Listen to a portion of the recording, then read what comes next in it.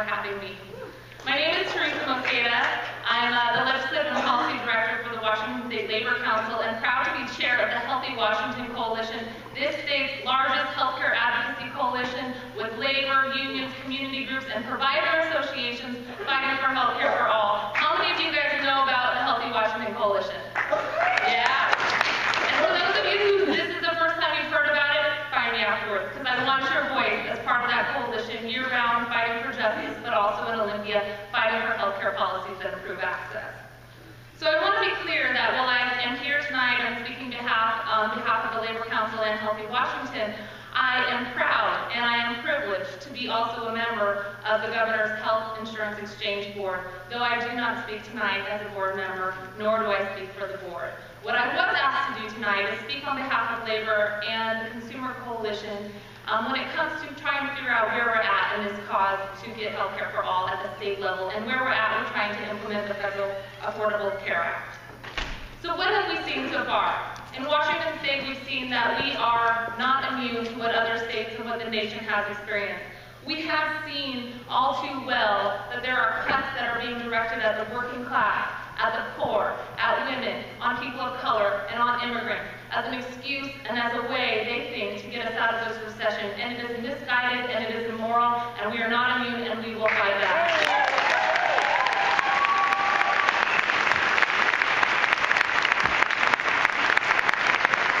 So, as waves of anti-labor and anti-worker and anti-people legislation sweep across the nation, we say that this is immoral because it is coming at the exact same time when people need these services the most.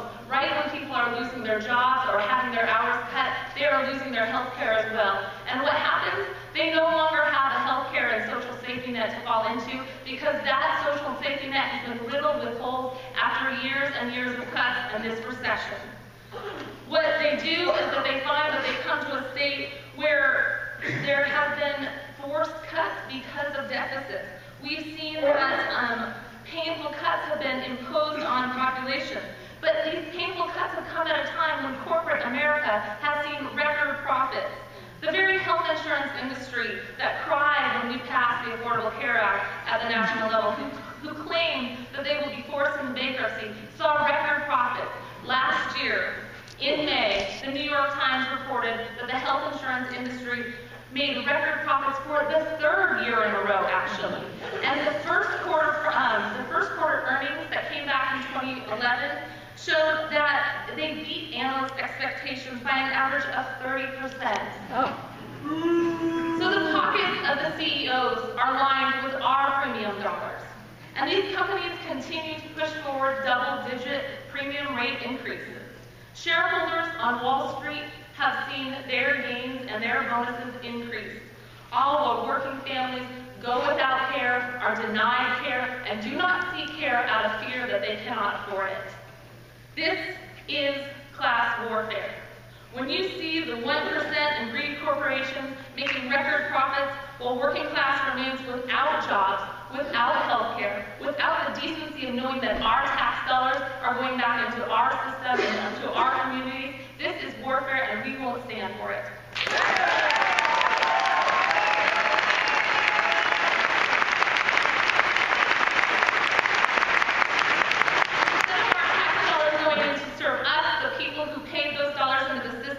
Those dollars are being spent on endless corporate welfare and endless warfare.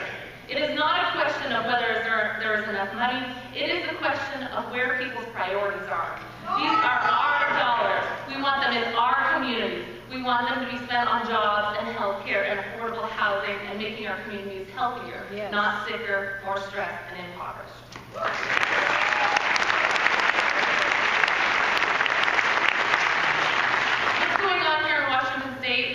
Because of the recession, because of the cuts, we've seen increases in the number of people who are without health insurance. Over 1 in 7 people in this state does not have health coverage. That's about 1 million people in this state alone without any health insurance.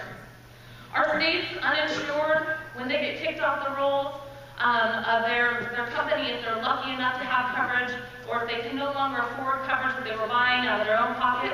They can no longer turn to our state's basic health program. Why can't they turn there? Because after years of cuts, that program is nothing but a wait list right now. We have a few people on that program, thank goodness, but there are 4 times as many people on the wait list for basic health than there are on the program. Let me give you just a little bit of context of what we were headed into for this legislative session. As you heard, we are deep in the battle in Olympia right now during this legislative session. As we headed into this legislative session, we said, please do not make additional cuts. You have to raise revenue instead. We cannot stand for another all-cuts budget.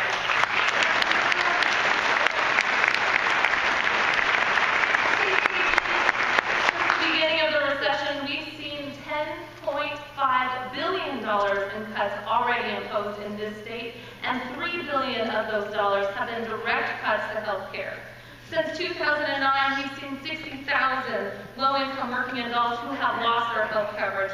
We have seen 40,000 elderly and disabled adults who are now getting less care in our homes where it is more affordable and more appropriate. And we've seen over 180,000 people that have been affected by cuts to critical medical services and devices like eyeglasses and hearing aids. These people have been eliminated from these services. And I want to bring one more cut into the room that I know a lot of you are painfully familiar with. A budget and policy decision was made last year.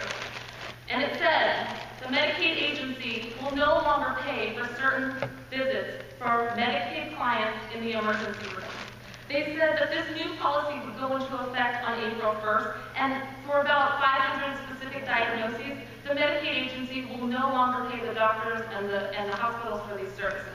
So, for example, if you're on Medicaid and you have a serious issue that you go in and seek treatment for, maybe it's an infection, maybe a mild burn, maybe a sprain, maybe a severe bruise, if you go in and you meet the criteria on one of these 500 diagnoses after you've been screened, the medical provider is not going to get paid. And implementation of that policy is going to cause fear and confusion in the community, and people are not going to get health care. It is immoral and it is unjust, and we are working as a coalition with providers and hospitals to say this cannot go forward.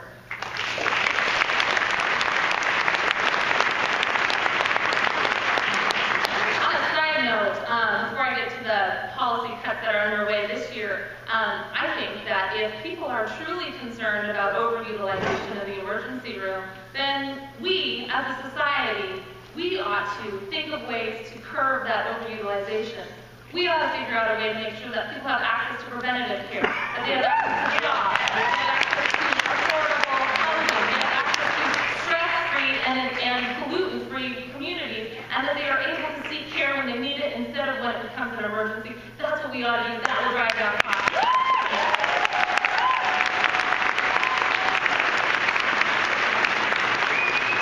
So as we headed into this legislative session, again, we stressed the importance of understanding the context of the cuts that have already taken place. Some of the legislative members, they turn over every 2 years. So we wanted to make sure that everybody knew the consequences of the cuts that have already been imposed by all cuts budget. And we made sure that they heard the cry, not just from labor, but from the Healthy Washington Coalition, and every single time there was an opportunity for a hearing. And last week, and the week prior to that, we were actually surprised. The House and the Senate put out a budget that did not decimate healthcare services dramatically like we've seen in future years.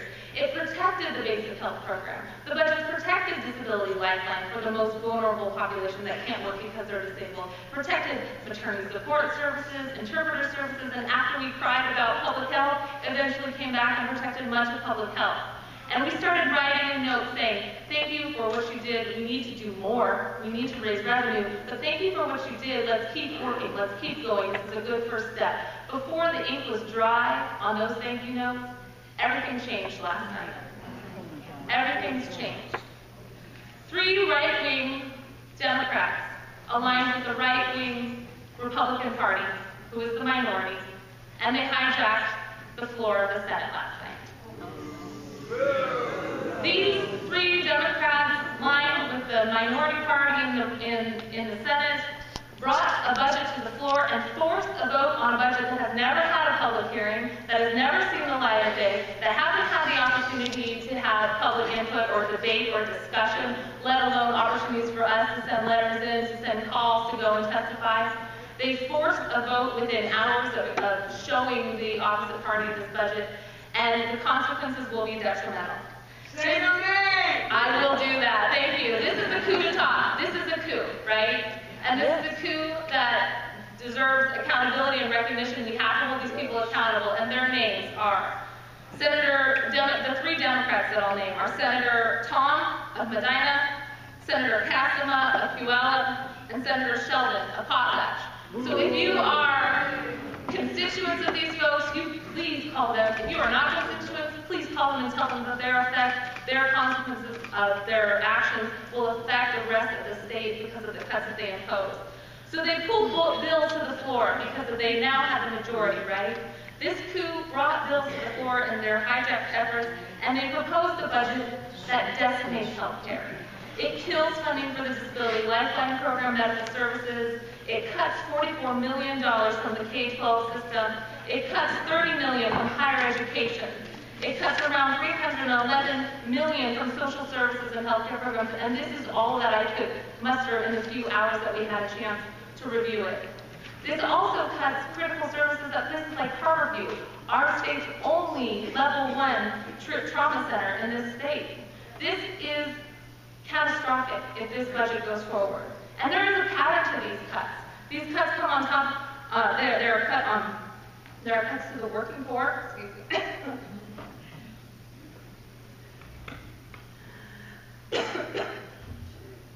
Hopefully I don't have to go to the emergency room.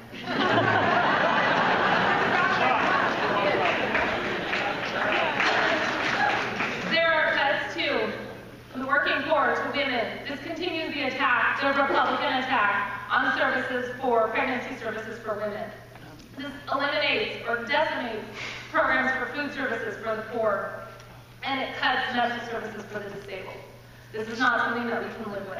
So the timing of this conference is essential. I really hope that everybody in here makes the pledge to take action. Can I hear from the applause if you plan to call?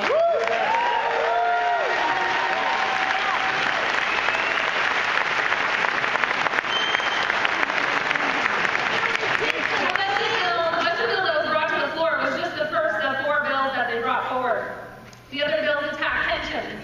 They attack funding for jobs for public works. They attack funding for local government. And they did all of these bills within about a 10-hour period. The Senate did not adjourn until this morning at 2 a.m. So this fight is new, this fight is just beginning, and this fight is not over until we get those programs done. Woo!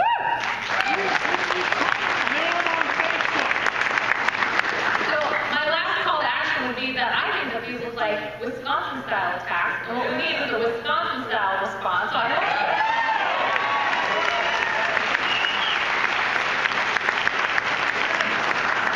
And what are the implications for this policy-wise? These are programs that are providing health care to people who are just about to receive actual health care as soon as the Affordable Care Act takes effect for the most part in 2014. These are programs for the poorest people who will get coverage through the Medicaid program once that program goes into effect in 2014. So if they call themselves fiscal conservatives, but they're cutting off programs for the people who need health care now, they're going to cause those people to go without health care for 2 years. They will be sicker, they may die, those dollars will be put onto our premium dollars because the sicker those individuals are when they finally get coverage on Medicaid, that has consequences not just for our society and not consequences just for human being, loss of human life, but also they have consequences fiscally. So it's a bad decision, it's a bad budget, it doesn't make sense, it's not a fiscally wise decision, and it's morally bankrupt. So what we need to do, when it comes to the implementation of the Affordable Care Act, there are great comments that were made earlier. I think that this is step one, this is a stepping stone, and by all means, we should recognize that there is much more work still to be done. But there is well-funded opposition that was working heavily at the federal level that I unfortunately have seen replicated in the last 2 or 3 months down here in terms of well-funded opposition to anything we want to do at the state level to implement the Affordable Care Act. I believe that we were right to applaud ourselves for the pieces of the Affordable Care Act that we were able to pass, and I absolutely believe that we are correct in saying that enough was not done. But we must recognize that as we saw the battle go down in D.C. where there was compromise after compromise, that same process is being replicated in Olympia, where the industry, individuals, corporations, the lobbyists who do not want to see the Affordable Care Act be implemented anywhere in this country are alive and well down in Olympia, and we need your voice. We need your voice now more than ever to help implement some of those policies.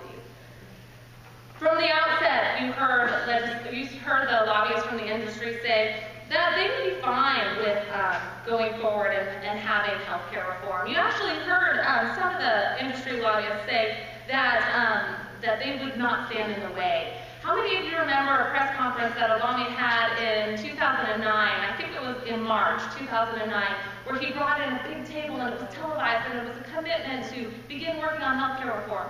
And the AHIP group, America's Health Insurance Plan, said, and I quote, "You have our commitment to play, to contribute, to help pass health care reform this year." We heard almost those exact same words from the industry lobbyists all throughout legislative session this year. They came to the table, they said we want to play, and then they did everything they possibly could to defeat the implementation of the Affordable Care Act piece of legislation that we had this year. Everything they possibly could. They testified against it, they walked out of negotiation discussions, they walked out of rooms, and they lobbied in a pack. You saw the Association of Washington Businesses, along with the health insurance underwriters, along with the brokers, along with Primera, and along with Regions, walking together, lobbying as a pack, trying to do everything they could to defeat the law. And there were some concessions made. But at the same time those individuals were walking around as a pack, we were walking around as a proud group of individuals who represented consumers saying we have to have some legislation this year. We must begin to work forward towards implementing the insurance exchange bill. And many of you may be familiar with the exchanges. The exchange is a new marketplace, for lack of a better word, that will be providing premium assistance to individuals who are middle income below 400% of the federal poverty level, and who are working poor, not eligible for Medicaid, above 133% of the federal poverty level. The theory is that you provide premium assistance and tax credits to these individuals so that health coverage can finally be affordable. But a lot of it is left down to the states to implement. And we've seen states like California be brave and say to insurance companies that there are certain regulations that they're not going to continue to play on the outside of the status quo, that they need to come in and they need to offer in this new insurance exchange. I would say that the insurance exchanges in theory have the opportunity to force companies to compete on quality, access, value, and health outcomes instead of what they do right now, just on price and avoiding the risk. But I would also say that the insurance exchanges have been now a centerpiece of the Health Reform Act, simply and in large part due to the amount of concessions that were made at the federal level. Because they took out the public option and some other key pieces that I know a lot of us wanted, this has now become the piece of legislation that's the centerpiece for trying to improve health care. So while it is not the best model, it is a model to begin to improve access to care, and it has a lot of hope, a lot of opportunity for making sure that people get those tax credits, that they get those dollars in their pocket, and that they can finally go get health coverage. But when we try to implement this little piece of legislation in the state, we saw echoes, we saw repeating attacks on health coverage implementation like we saw in D.C. Many concessions were proposed by the legislative members because of the attacks from the insurance industry, but we were successful in doing a few things. I'm happy to report that as the industry started to say, we need this, we need that, we need this, we need that, and some concessions were made, they kept coming back to the doors, pounding and asking for more.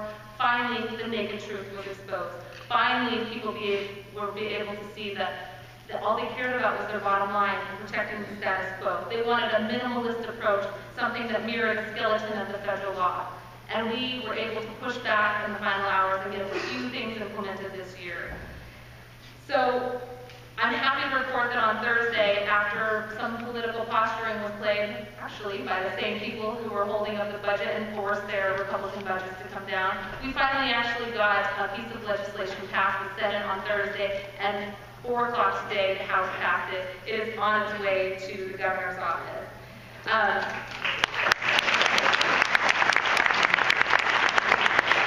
And this is important for people like Jadra, who came down and testified on behalf of the Main Street Alliance and the Healthy Washington Coalition. Jadra is a mother from Spokane who had her brother and the uncle to her kids die after months of being sick, not being able to get into the doctor, had a doctor's appointment.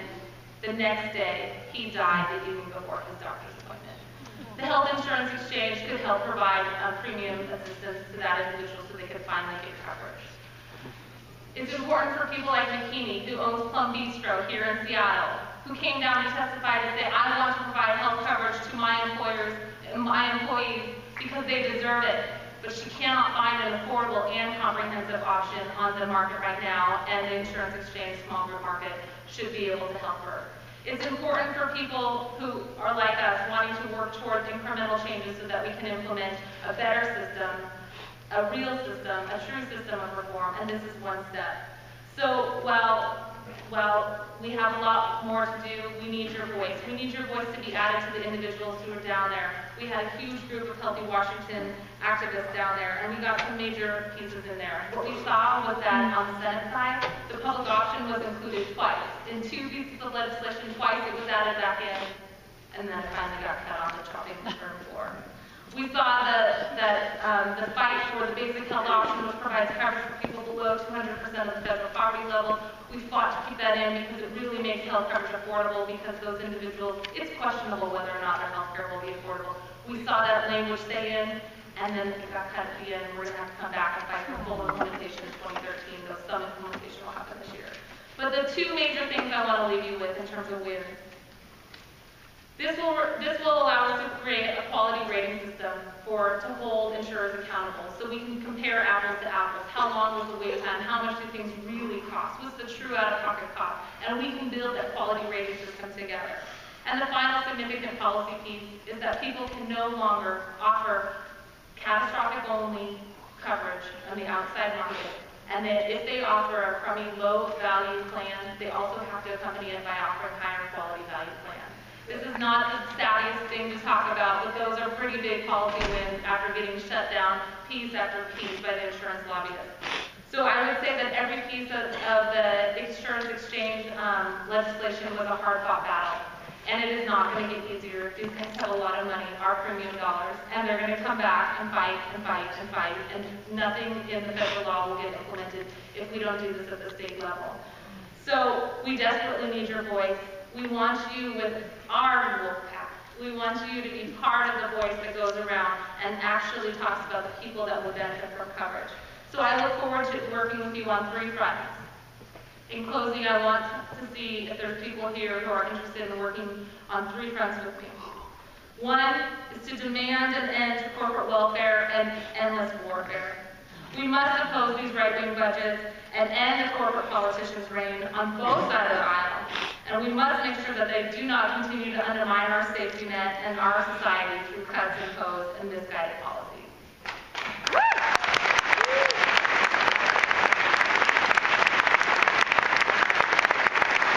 2, I want to work with you to fight to protect and implement components of the Affordable Care Act, because corporate interests are chipping away at the federal statute and chipping away at the intent of the federal law, making sure that they are just playing raw politics and they are trying to do everything we can to undermine what's currently there. It is a stepping stone. It is not perfect, but I think it's a possibility to keep working on it. And 3 is to continue to advance single payer, as this is true healthcare reform.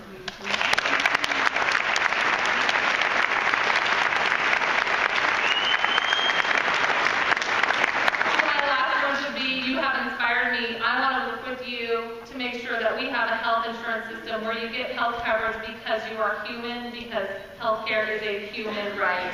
Thank you for everything you do.